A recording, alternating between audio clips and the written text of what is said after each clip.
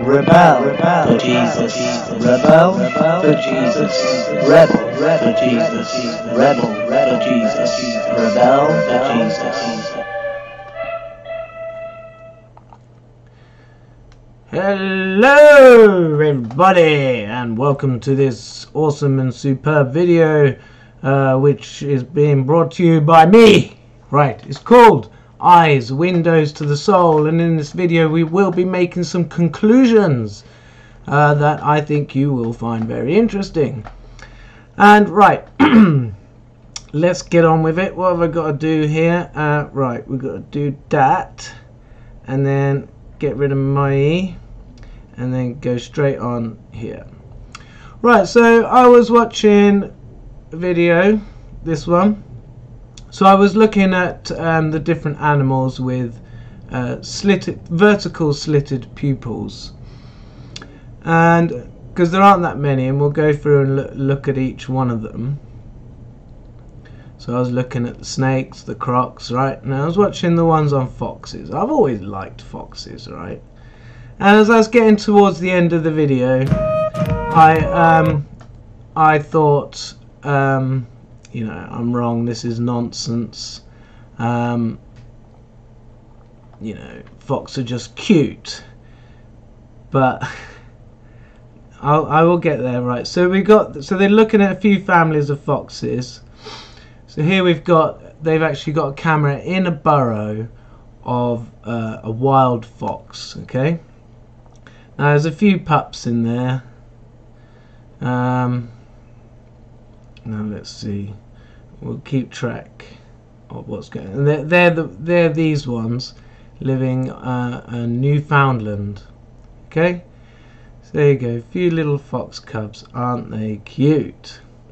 And here they are showing us that they're in the thing there. And they got 5 cubs, right? 5 cubs. And they also talk about how the male fox does hang around. You know, which, you know, he comes back, spends time with the kiddies, right, as they're growing up and getting bigger. Okay. I think this here is the male visiting, and his eyes don't look vertically slitted there because the pupils are open. But anyway, the foxes are. There's little cubs there, look. So the thing is, they started with 5, and then there was 4, and they didn't say anything about, you know, what had happened to the others. You know, had they been eaten by something, or... And then there was 3. Okay.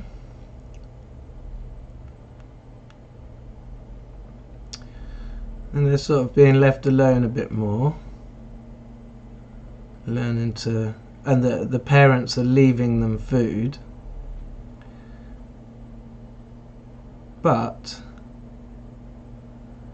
what happened at the end, which shocked me, was, damn it, I'm gonna find where it is now. Basically, the fox parents ate one of the foxes and showed the 2 surviving foxes that they did it. Now,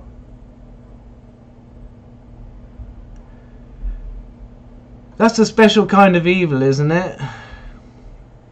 I mean, do you see it as evil? Eating your own kids? It must be back here.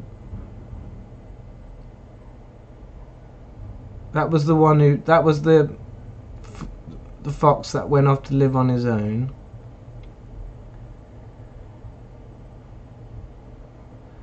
And then I just thought, bloody hell, there is something in this. You don't eat your own kids. I don't want you to just take my word for it. I want you to see it.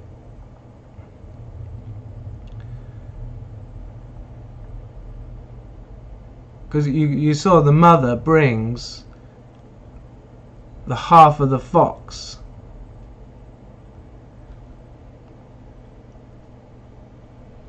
There.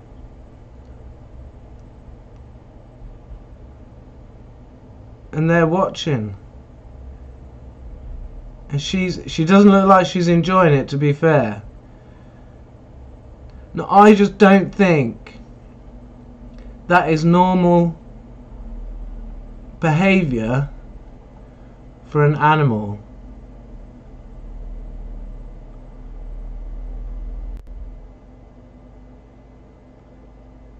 They don't make the kids eat it.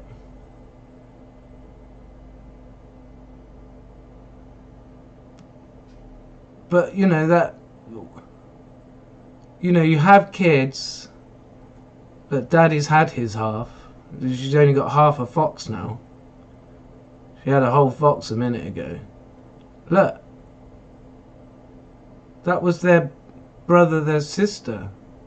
Oh, are they eating? No. So they don't want to. They're like, sod that. And what are they feeling like? Well, at least we're still alive. I mean, you would, wouldn't you? Okay, so I've shown you that, and you see there she tucks in, and Daddy must have had the other half. So, you know, everything foxes do isn't evil. I'm not saying that, but to have that in your, you know, as something you do. We'll bring up 5 kids, and if times are a bit hard, we'll eat a couple of them. Do you know what I mean? It just doesn't wash. It must be a vertical slitted pupil type of thing to do. So let's just quickly go through and look at the slitted pupil animals. So we've got fox.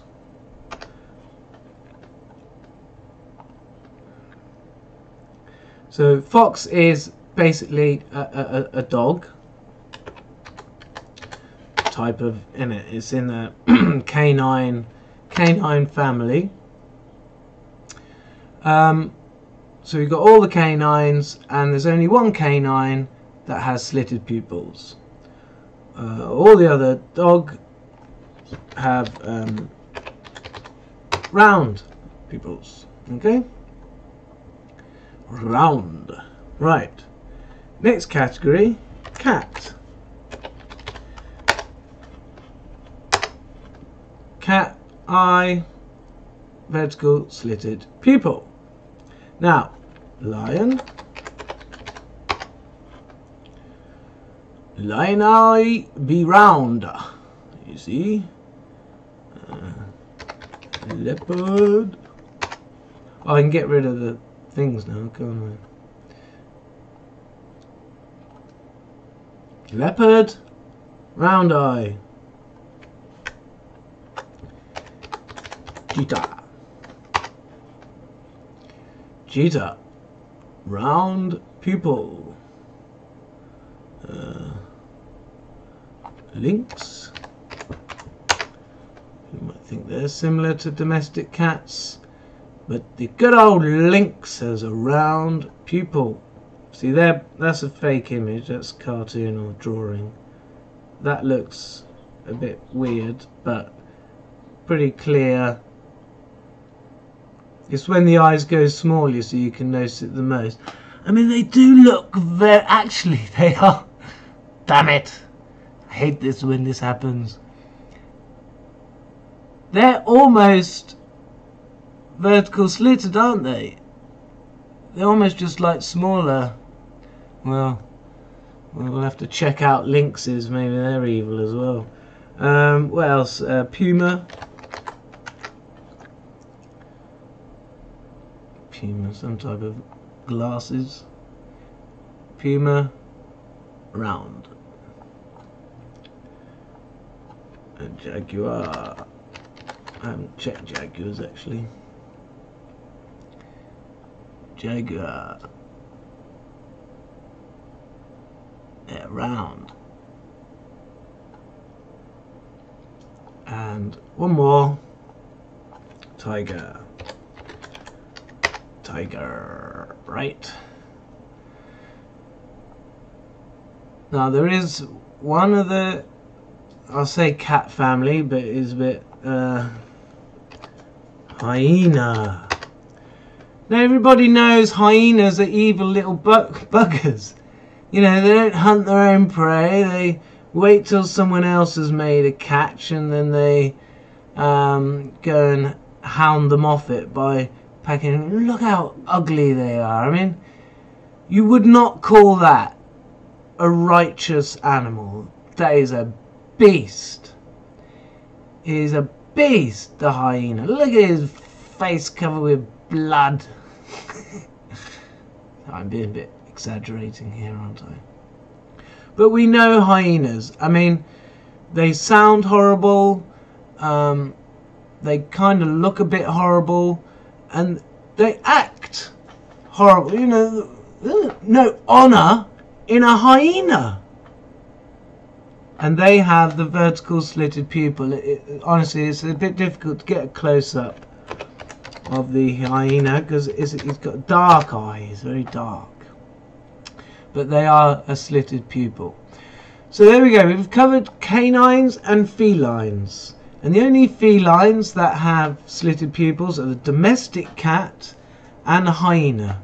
And the only canine that's got a slitted pupil is the fox. Fox who eat their own young. And hyenas, we know they're dark and everything else. Now the snakes was interesting. Now what I found out is that it's the vipers who have the slitted pupils. And you've got lots of vipers. There's rattlesnake is a viper. Puff adder is a viper. And they got these big heads, the vipers, and they primarily ambush. So what they do, they go and sit and they hide, and then they ambush their prey. Now other snakes, put the block on. Other snakes are round eyes, and the one I watched was an awesome video.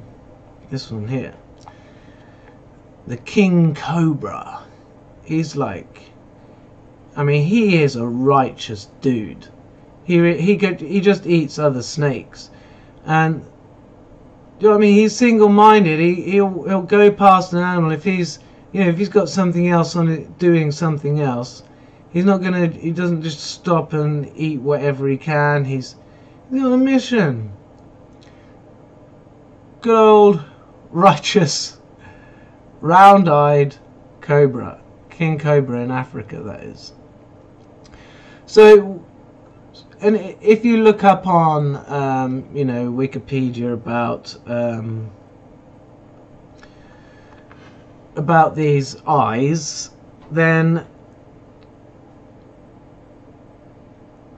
they do say about what am I doing?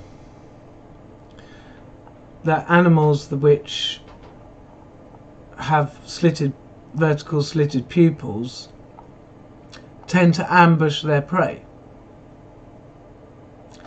So, so the way science will explain everything is, yes, they've got slitted pupils because they ambush their prey, so they've developed, science sort of reduces, it seems to reduce everything to just, it's pure logic, and kind of make it boring. I mean, the scientists probably wouldn't think it's boring because they probably like to get in depth with everything, which is fine, right? But there's the other angle of, why did these animals choose to ambush and therefore get vertical slitted pupils, if you like, right? But at the end of the day, you've got animals with vertical slitted pupils that tend to just ambush. I mean, what good do they do? what good do they do at all? I mean, wouldn't it be a better world if we could walk down the path without worrying about being ambushed? In reality, I understand we need to have some evil in this world.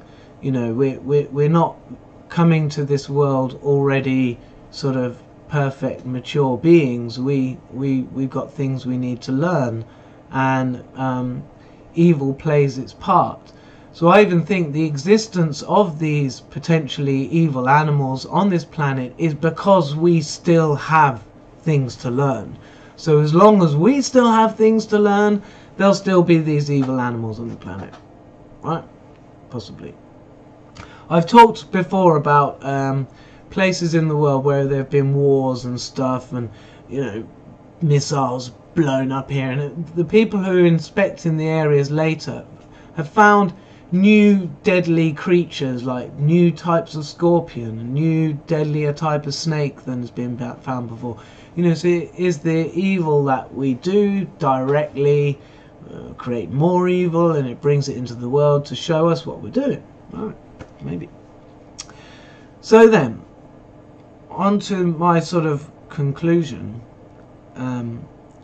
about what this means for us as round-pupiled beings, is that we are inherently righteous, and we almost can't not be righteous. Well, we can act like those vertical slitted things and do evil, abominable things,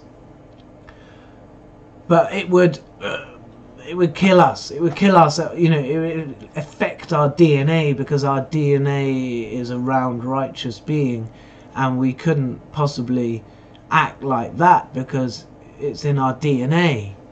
We're just not made that way. So if you did that, you'd almost be like killing yourself, basically.